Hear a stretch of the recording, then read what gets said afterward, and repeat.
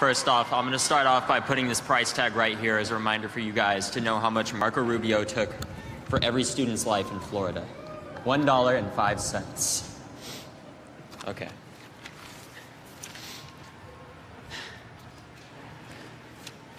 The cold grasp of corruption shackles the District of Columbia. The winter is over. Change is here. The sun shines on a new day, and the day is ours. For the first-time voters show up 18% of the time at midterm elections. Not anymore.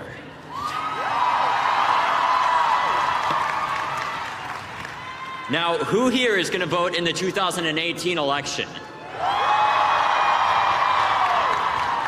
If you listen real close, you can hear the people in power shaking.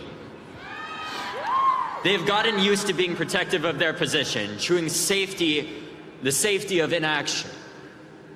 Inaction is no longer safe, and to that we say, no more. 96 people die every day from guns in our country, yet most representatives have no public stance on guns. And to that, we say, no more. We are going to make this the voting issue. We're going to take this to every election, to every state and every city. We're going to make sure the best people get in our elections to run, not as politicians, but as Americans. Because this is not cutting it.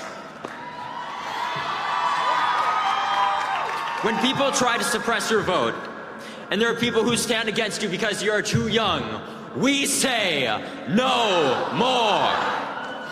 When politicians say that your voice doesn't matter because the NRA owns them, we say no more.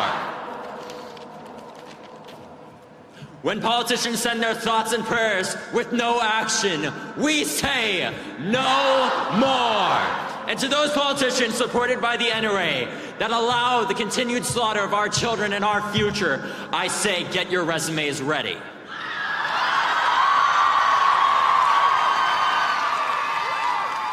Today is the beginning of spring, and tomorrow is the beginning of democracy.